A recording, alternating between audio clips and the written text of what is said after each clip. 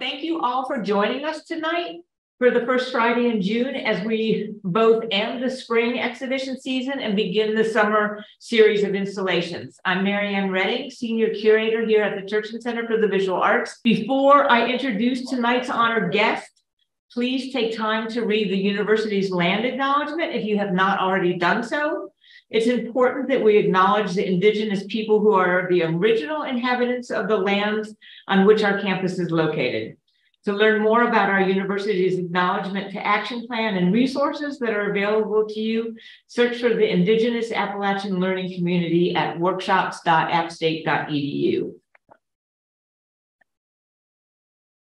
It has been the Turchin Center's pleasure to host Signe Stuart's installation Flux in the Hodges Gallery for the past 5 months. Beginning in the early 1960s, Signe Stuart's professional career has now spanned 70 years, longer if her creative experimentation as a child is taken into consideration. Her early explorations into color and form certainly impacted her later life as an artist. Signe's approach to art making has always relied on innovation and rule breaking. Using the materials and form of painting, she breaks away from the standard rectangle and concepts of framing. For the artist, a sheet of paper is a metaphorical slice of time and space, a context in which to construct ideas about the connections and intersections of consciousness with matter and energy.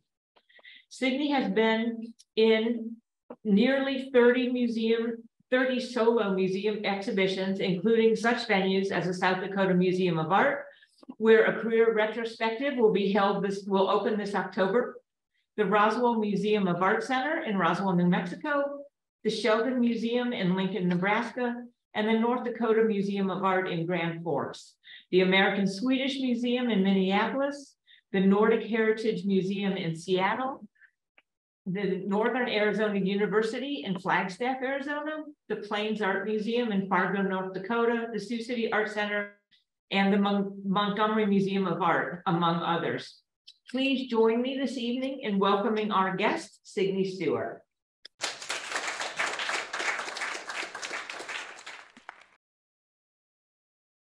I want to thank all of you at the Turchin Center for Visual Arts for giving me this great opportunity to see all these works on paper that I haven't been able to really see before. I mean, I have them in my studio, but it's not the same as seeing them in a well-lit place. So thank you for that. And I also want to thank you for the beautiful way that you fund the exhibition. So my plan for this evening's conversation is to slowly show some images of the show Flux at the Turchin Center, and then show images from my website while I'm just making a few comments about how I think and how I work. Before I start talking about my own thoughts, I'd like to bring up a couple of ideas in general about seeing and how that is interpreted by other people. For example, Mary Oliver, the poet, spoke about seeing as attention, which was the beginning of devotion. That is a very important statement, a way of looking that's concentrated and becomes more than seeing or more than looking. Seeing is much more than looking. The other comment I want to bring up is through David Bohm, who is a contemporary physicist. He says that seeing is always fragmentary. So we never see the whole. We only can see part of it. And the whole is so much grander. It's infinite. It's always expanding, and it's always changing. Now, I'm just going to kind of leap into some comments about the way I work. First of all, I make art because I want to see what my ideas look like. And so where do these ideas come from? That takes me back to my childhood, actually. And I grew up in a little farm in southeastern Connecticut, a couple of miles from the Long Island Sound. And as a kid, being the youngest child, I was kind of sent outdoors to do a lot of playing by myself. And I took advantage of that, not knowing, of course, at that time, that certain things would become very important for me. One of them was the sky. And I noticed that the sky was endless, boundless, and there was constant drama going on there. The other thing I paid attention to were trees. Not only the structure of trees, but the intricate networking between the branches and the leaves. So lots of patterns that I paid attention to. I also noticed the inordinate amount of variety in vegetation. I mean, it's just amazing. If you really pay attention, if you're looking, if you're seeing, but not looking, you'll find these things also. So my work is essentially about nature. As I got older, I discovered that the nature that I just spoke about was not enough. It wasn't enough to spur my imagination. I wanted to look deeper, and so I became enthralled with what the invisible parts of nature would be like. And in studying science and reading on my own, I have become interested in the physicist's point of view about nature, especially theoretical physicists. And in talking, for example, about quantum physics and how things that we see as being solid are in actuality made up of tiny, tiny particles that are constantly moving and at great distances from each other. And yet, when we see them, they appear to be still and solid, not in flux at all. Another part of theoretical physics has to do with the electromagnetic fields. These fields are full of so many things, and they penetrate everything. They extend to infinity. In those fields are light and sound. The other thing that physics tells us is that there is an amazing interconnection between everything, that there is an endless unfolding of the universe, and that evolution is a constant thing.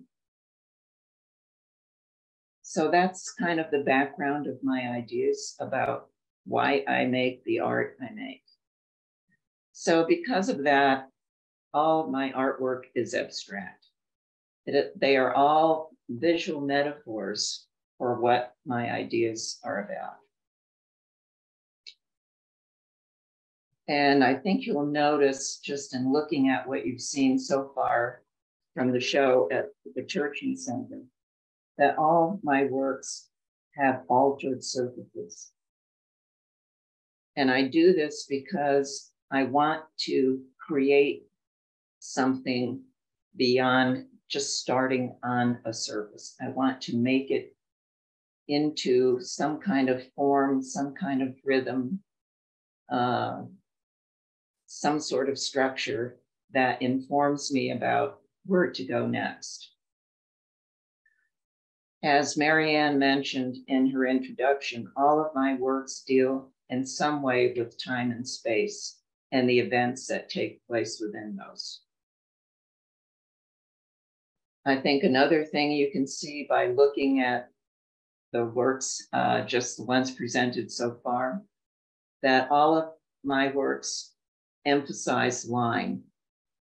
The line can be just a single line down the center of a canvas, single sewn line, or it can be a multiple arrangement of lines in some sort of rhythmic fashion. Those lines can be geometric, straight, or curved, or they can be organic. Sometimes those lines are seen in sequences, and I think you can see that looking through the show as well.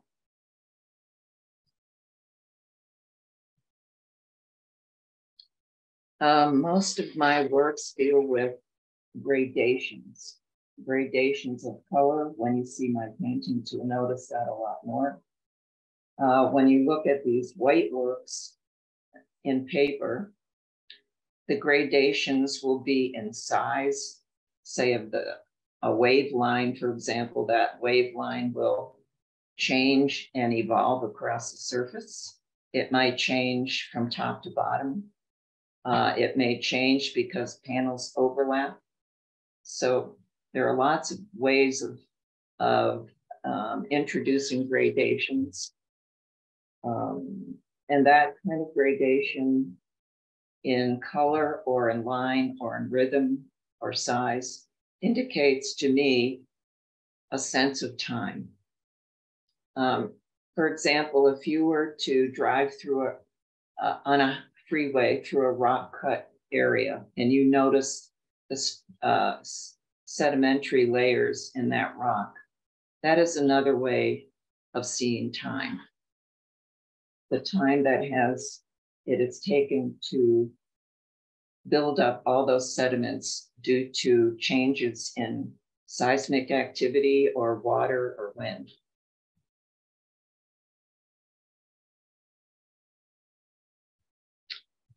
I am always conscious of size, of proportion, and scale.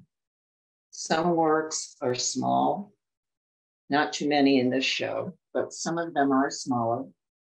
And smaller works for me demand a closer view by the viewer.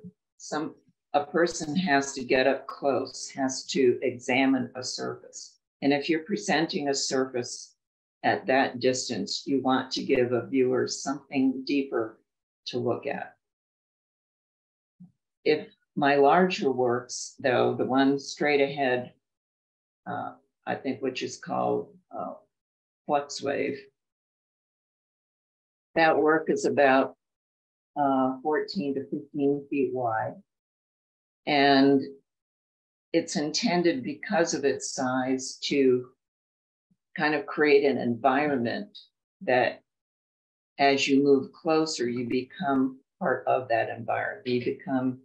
You're in that environment. So those things are important. There's a psychological inness in that environment as well as a physical one. So my works are about becoming, about emerging out of, about transcending. I make works of two different, well, more than that, but basically the majority of works are from two different bodies. Those are works on sewn canvas and works on altered paper. And because of the way I work, I transition quite often between working on sewn canvases and then go into working on paper. And because of that back and forth transition, there's a lot of what I would call kind of cross-pollinating between ideas and how to represent and express those ideas. Works on sewn canvas are a little less flexible in what I can do. And works on paper, such as these in this show, because of a new strategy that I discovered in working, are a lot more flexible and allow me to do things that I cannot do on sewn canvas.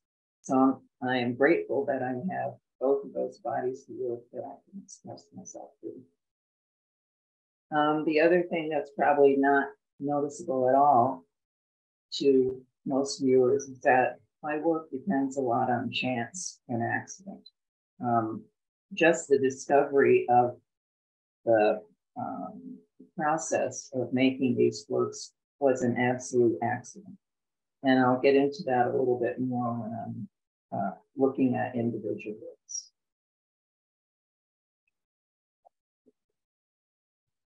I think we can start looking at the images in my website now, Christy. That's okay. I'm going to backtrack a little bit in my biography here. I graduated, got my master's degree from UNM, University of New Mexico, in 1960 or 61. And at that time, I and many fellow students were what you would call abstract expressionist painters. It was just something in the air. It was what everybody was doing, but it wasn't that we were ever told this is the way you should work. It was just something that people gravitated toward. So I was painting in that mode for several years. And in the early 1960s, maybe 1963, so not that many years, I guess, I became a little bit less infatuated with that kind of painting. It just did not seem authentic to me. So I just decided to quit doing it and I put myself on a quest of finding out who I was and what was important to me, and then how I would express that. So having had a class at UNM on materials and media, which was basically an exploration laboratory type class, I kind of went back to that in my thinking and decided, okay, my studio is now going to be a laboratory. And I just started experimenting with materials. And most of them didn't work. There was not much there that led me to think, okay, this is what I want to do. This works. I can see how I can anticipate how this might turn into something that has meaning for me. Eventually, though, I discovered that one of the things I could do with canvas was sew it. I could make lines in it. And I could stretch those. I could stretch the canvas that I had sewn. Or before I did that, I could make slits in the canvas. And that's what you're seeing here. You're seeing 5 slits in the canvas that are sewn back, sutured back together with wire, and then painted. And looking at that now, I still have this painting. I can't really figure out how I did it. It's easy to see what was done, but the technology of how I managed to keep those lines straight and not have the surface tear beyond the slit that I put in there kind of boggles my mind today. So I use this technique of making slits in the canvas and sewing them back together. That evolved into not making a slit, but sewing a line or sewing multiple lines and creating a pattern on the surface. So I did a lot of exploration with sewing the canvas. After a few years, I gave up using wire because it was very difficult in a way to do that, and shifted to thread. So now my materials for sewing canvas in order to paint on them are a lightweight canvas that is unprimed. That means there's no gesso on the surface, and thread. You can see also in this painting well, it's not that easy to see, but where the slits are, you will see the wall behind the painting. So what you're seeing is a little bit of white wall there. And the fact that you can see into another dimension is also important for me. So that idea of introducing another dimension where light plays a role turned up quite a lot in the work that I do, especially in those paper pieces that Turchin. So I'm going to switch now to another archival work in paper. That's it right there. That's a little untitled piece from around 1960. It's not very big, but it's when I discovered what I could do with mulberry paper. Mulberry paper is a very soft surface. It allows impressions to be made on it when it's wet. You have to be careful so you don't tear it, but this drawing that you see there is just probably done with a nail. And you can see that I've scratched a grid into that paper, and then I've painted it also while it's wet. So here you have, again, an emphasis on line, but line as a pattern, as a grid. A central kind of symmetry that was in the first piece. Symmetry was something that symmetry in composition was something that I used a lot, even though almost every design class tells you stay away from symmetry because it's boring. Well, I find it not to be boring. I find it to be something that helps me transcend my thinking a little bit. So these two works are kind of seminal, and these are from like 60 years ago. So I have not been working 70 years yet, Marianne, but getting close. Moving through is a more recent piece. It's a couple of years old. It's a 5-panel piece. And here I brought back something that I did, a way of organizing the surface that I used a lot during the 60s, 70s, and 80s. That is a wave line moving across. But this time the wave line is interrupted. It's repeated in several different ways. You have it, the line that's sewn, a line that's drawn.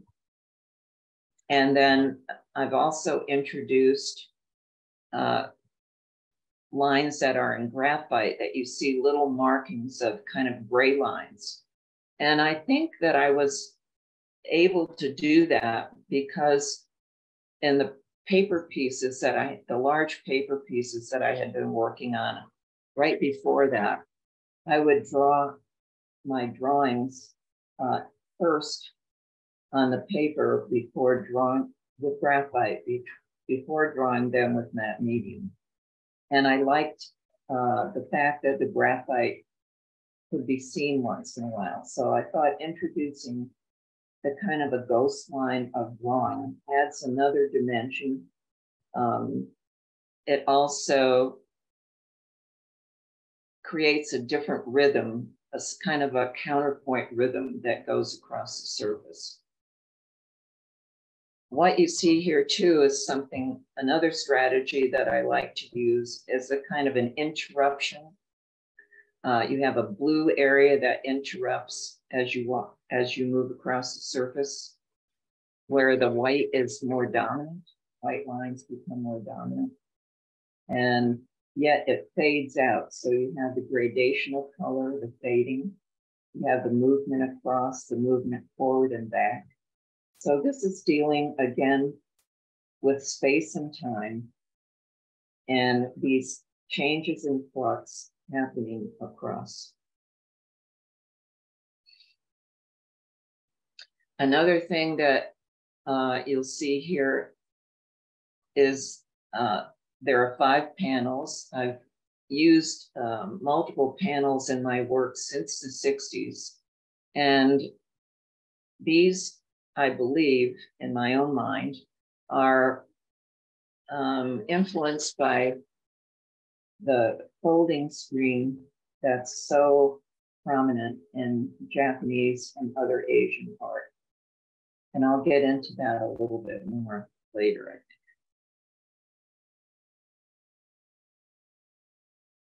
Another painting from around the same time, sewn canvas, is Moments of Is. I wish this was a little bit larger, but this is only a few months after the one you just saw. And in this canvas, which is this is 3 sections, so we're still multiple panels,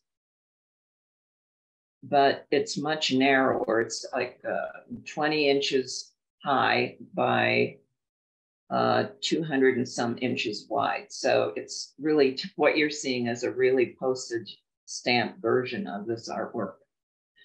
Every line that you see is a sewn line and elevates off the surface between 1/4 inch and 1/2 inch. So it creates its own shadow and light at the same time that the color is enhancing that. So what you also see is a movement, a kind of rhythmic movement that goes from one edge to the other. Once again, dealing with a slice of space-time and events happening in it.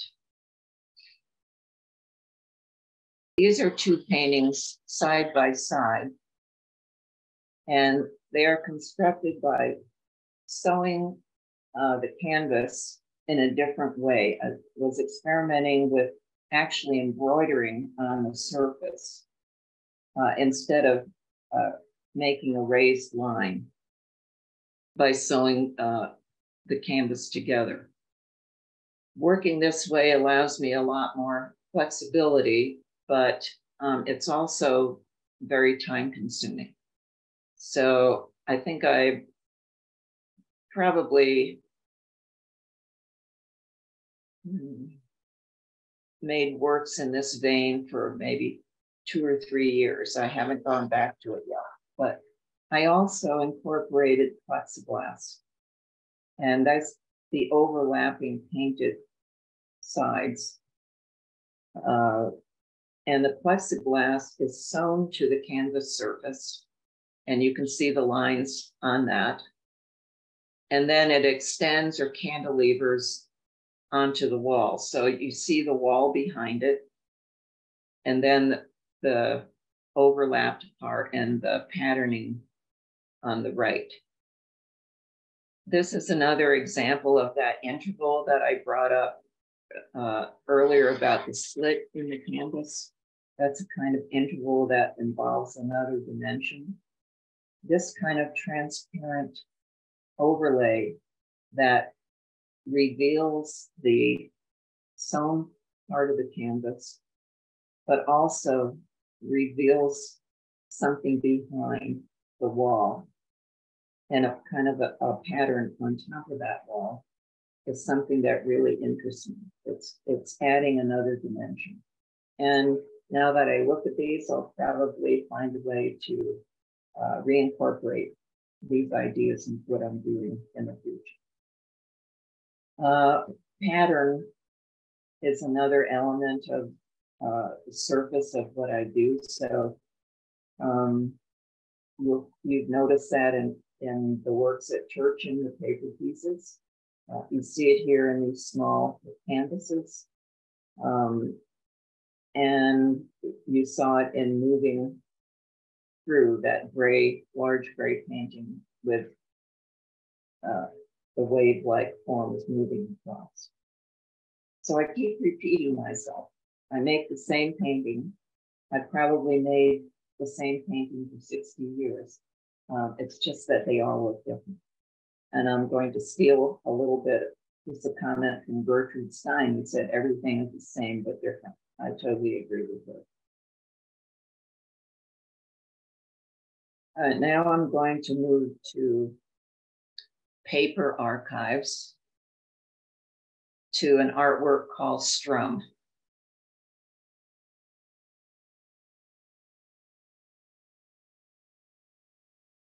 There it is. Notice in the center an interval. That's the wall again coming through.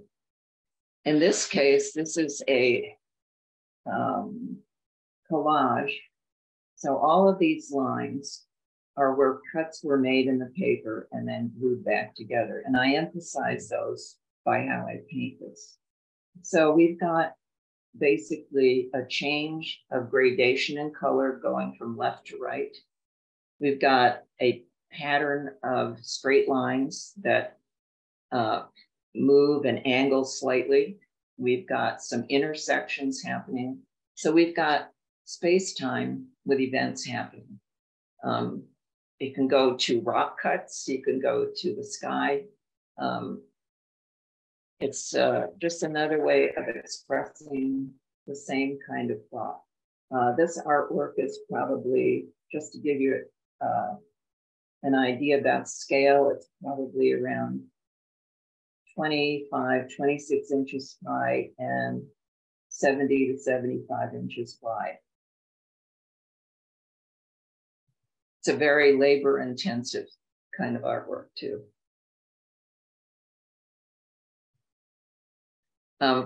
It also deals in another way with the idea of sequence. So you have a sequence in color, you have a sequence in line, and sequence is all about time.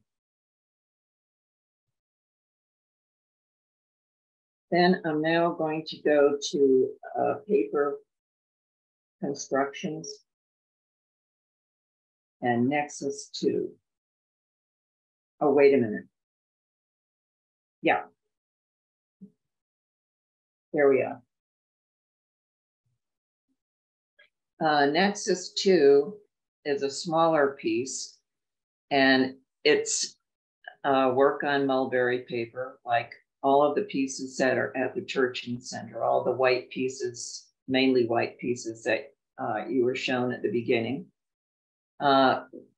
This was one of the first pieces that I did using this kind of technique, that is drawing with matte medium on the reverse side of mulberry paper, and then painting on the front side.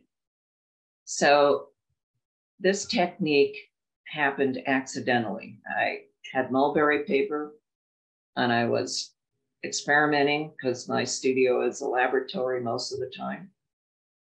And I decided to put some matte medium into kind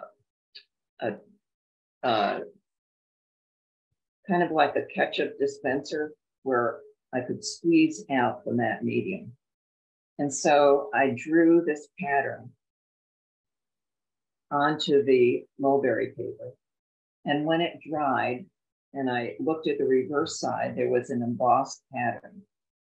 And I thought, oh, I can do so much with that. And it reminded me of so many kinds of networks that are in leaves and trees, networks that are in the ground when the ground dries up and becomes cracks, networks of all kinds in your body, at your brain.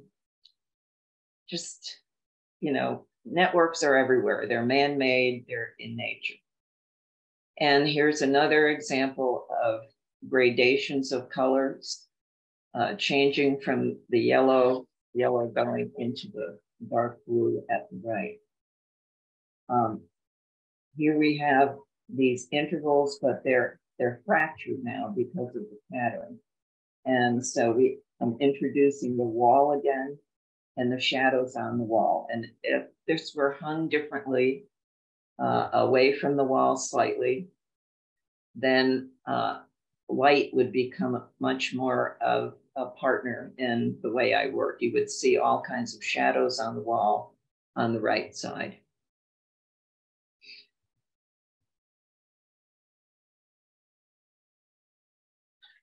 Okay. I'd like now to go to installations. And Okay, we can stop there. This installation, I'm going to show you another detail also, is called In Silence 2 from about 10 years ago. The first installation I did with this material was 2008, I think. And this material is collaged Tyvek. So if you look closely, you'll see all these little cuts of paper, little curved or straight line cuts. They're all glued together. And this piece is made up of 2 40 by 9 foot collaged material pieces and 1 4 foot by 9 foot collaged material piece. That's the blue part that's emphasized in blue in the middle. My first iteration of In Silence 1 was a passageway that people walk through, and it was fairly successful, but I couldn't control the light in that place, that site for the work, as I could in this space. So what you're seeing here is a work that's pulled away from the wall, and people could walk behind it, and they would themselves be enveloped in the patterns that were being projected on the wall. So let's see slide, the second detail now. So the work came out from the wall, probably an additional, because it's 40 feet long. So what you're seeing on the floor is another 30 feet toward you. And it was arranged in kind of ripples. So there was a sort of a reference to water, to wind, to landscape. But the thing that's really important about this is the interconnections, the endless sort of interconnections of the method of collaging itself. And those interconnections reference back to how everything in the universe is connected. And when you walk through it, you become a part of that scene. You become a part of those events.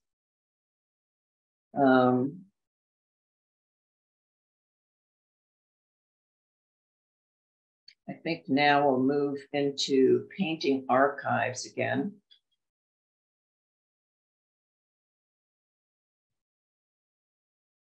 Okay, this is it.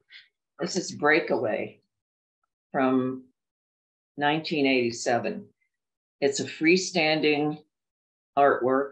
The blue part that you see on the floor is 6 panels sewn, and a new material is added here, silica. And you can sort of, it's too bad there's not a detail of this, but you can sort of see the areas that are kind of solid or a little bit mottled. Those are covered with silica, but then before the silica sets up and dries, the silica mixed with matte medium, I use a kind of a handmade rake to draw the patterns into those shapes. So it's too bad, really, there isn't a detail. But so that's a freestanding part. On the wall, you see a lattice that has the outline of the freestanding part in it. And I became kind of interested in this form. I use this combination of lattice and the painted sort of screens, because I was paying attention to billboards. And billboards to me are these great spaces in the landscape that are just standing there, just demanding attention. And I like that idea. And I also like the idea of relating an artwork to architecture. So what you see on the wall, the lattice work, sort of reflects the architecture of when a house or a building is built. You have the studs in the walls and the bars that connect the studs. And I just played around with that because I wanted this kind of angular movement going across the surface.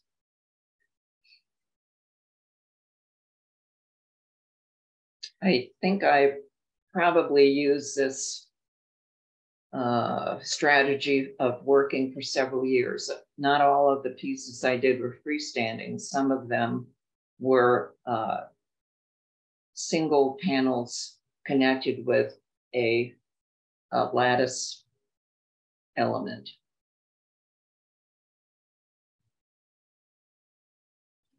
Now I am going to go into paper constructions, moving out. Okay, this is a work in the Turchin show. It's I think it's a 3 or 4 panel piece. I can't tell right now. So again, it picks up on several things that many of the artworks do.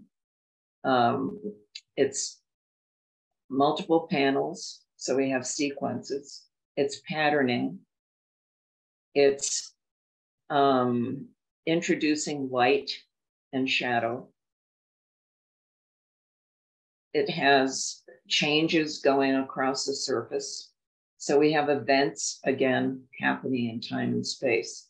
One of the things happening here that is pretty difficult to tell from the slide is that there's one overlapping section where the 2 panels come forward, and they come forward into the room space, maybe 3 or 4 inches. So that's an element that I would like to pursue a little bit more.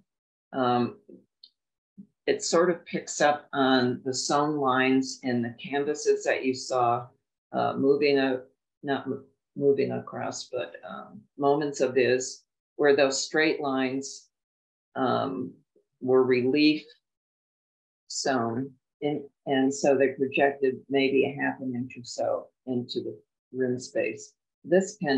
Doing a strategy like this allows me to bring an element a little bit further into actual space. So we'll see if I take that anywhere. Now I'm going to move into another body of work, the scroll paintings. And I'm going to show onomatopoeia first. So scroll paintings are another body of work that bring me back to my abstract expressionist period that I sort of abandoned in the early 1960s because it just didn't feel authentic. I thought it was a little too easy to do.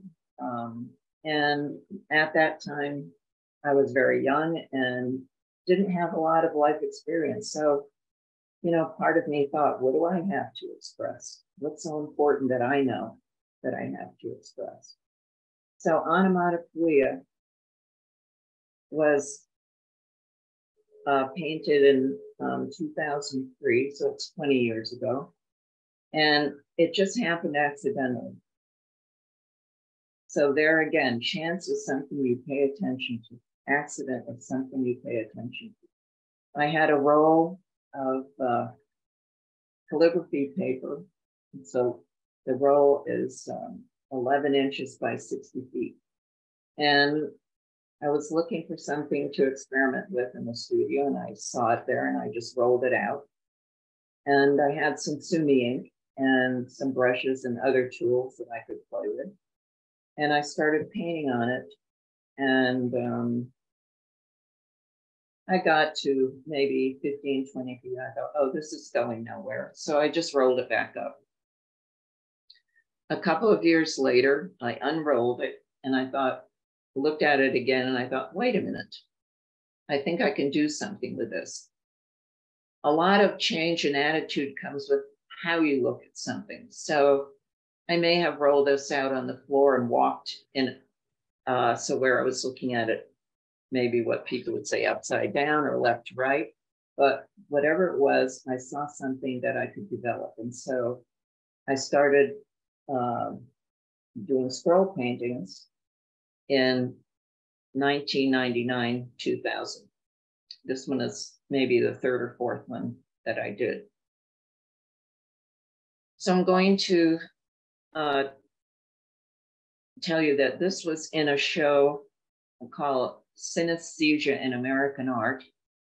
And it was shown in a couple of places, one of which was the Albuquerque Museum, and they were only able to show maybe 15 to 20 feet. This scroll is 60 feet long. So what you're seeing here is only maybe 25 or 30 feet. I'm not sure exactly. But the origin of this particular work comes from the fact that sometimes when I'm working, and especially if I'm working on the scrolls, I'm playing music in the studio, I see that music and it just makes me, I just make the marks that I think that music looks like across the space. And that's what the black, and mainly the black represent. It's sound. And that's what synesthesia refers to, that is translating sound into visual or some other sense. And I think it also relates probably to the fact that when I was a kid, about 3 years old, I was playing the piano by ear. I didn't play anything important. I didn't play Mozart. They were just little, maybe folk tunes that I heard from growing up in a Swedish family, and there was often music in the home. So I'm thinking playing the piano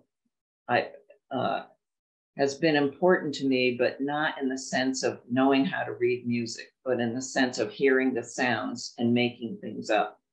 And I guess since I sort of learned something about playing music by playing by ear, I think a lot of times I make art, I paint by ear as well. There's one more scroll I'd like to show you a slide of, and that's road breaks. This is a more recent scroll. It's on Tyvek instead of a mulberry paper. And the size is a little wide. It's, instead of 11 inches, it's like 12.5 inches. But Tyvek is a totally different material. And it takes paint and water, which is the, I use a water-based media, a little bit differently than mulberry. It doesn't soak in the same way. But, and this particular scroll is about 40 feet long. I'm using, again, Sumi ink, the black areas that you see there, that's constant. And some different techniques with tools that I have handy. I am always open to changing the tools that I work with and trying different things. So many of the scrolls are experiments in process. One of the things that I love about making the scrolls is that it has allowed me to go and pick up ways that I used to work, but it's also a kind of stream of consciousness kind of approach. There's not any planning. There's not any anticipating about what comes next. It's just letting things happen and creating a dialogue between what I'm doing and the material itself. And that you could say about all of the work I do. It's always a dialogue between me, whatever ideas are out there, and the materials. And that is kind of it for looking at the slides in my website. And I would just like to end with something that another idea that I picked up from physics. And that is that in physics, the observer is considered to be part of the observed. You just can't help but looking at something through the lenses and filters of your own experience. And that's a good thing, but it's also a limiting thing in many ways. And for me, an artwork is completed when a viewer takes time to see it, not just look at it, but see it. And it's my hope then that the observed becomes part of the observer. So thank you very much for listening to me and looking at my work. I appreciate it. So we have questions from the audience. Please go ahead and put those in chat. Someone's asking, how has the art industry changed over the years that Signe's been involved? Signe, did you hear that? No. The question was, how has the art industry changed over the years? How has the art industry changed? Yes. Well, good question. I don't know. All I can say is there are a lot more artists now than when I started. That is for sure. But I think the art industry is more of a business now than it used to be. And not being in that business myself, I think the art industry has more control over what is written about it, because, for example,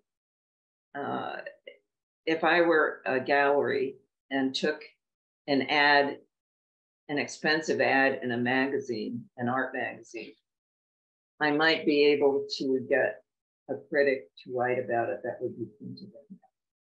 So there's a symbiotic relationship between aspects of the industry, and it's become less about art and more about investment, I think. So I don't know. I don't make art because of the art industry. I can tell you that. Signe, Mm-hmm. can I go ahead with a question? Sure. Signe, this is Sheila from South Dakota, and just want to say I can't thank you enough for your presentation, because and I've heard you speak many times before about your pieces, and every time I hear you, I say, "Wow, I guess I could listen to that again," because you always drop some pearls of, they're just fantastic lessons to be heard, from by artists.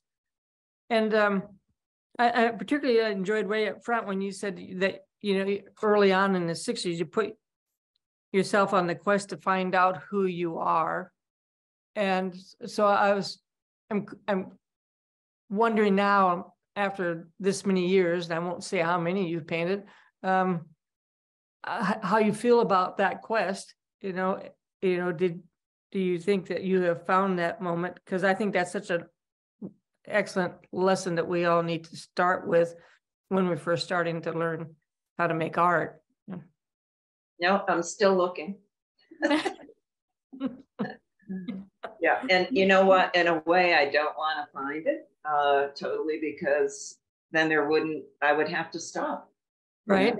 Right. I need that mystery and unknowing and not knowing where the edge is to keep going, because I'm always looking for it, and it's elusive. It keeps moving away. So. Yeah, which is a fun thing, I would think, to keep it fresh, right? Exactly.